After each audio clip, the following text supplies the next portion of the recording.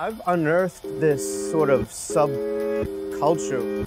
There is quite a movement of Golden Girls fans. Like I've sort of soaked in all this popular culture my whole life, and I like to mash things up.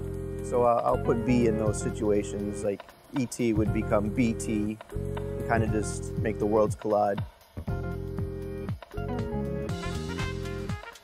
I kind of didn't draw anything for a few years, and then I just picked it up the pencil and said, I'm going to draw B. Arthur every day for a year and see what happens.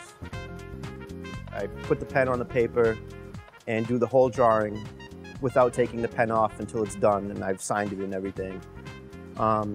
Usually afterwards I'll throw on some effects like a colored pencil or a watercolor or something just to spruce it up, but the initial drawing is done with one stroke. I would watch a show with my grandmother when I was a young kid. When I'm passing it off to my children, my son will say to me, Dad, can we watch the Golden Girls tonight? That's what we do. If it's not a superhero movie, it's the Golden Girls. It's 4 elderly women who basically make fun of each other and try to make the best out of the worst, I suppose. It's about friendship.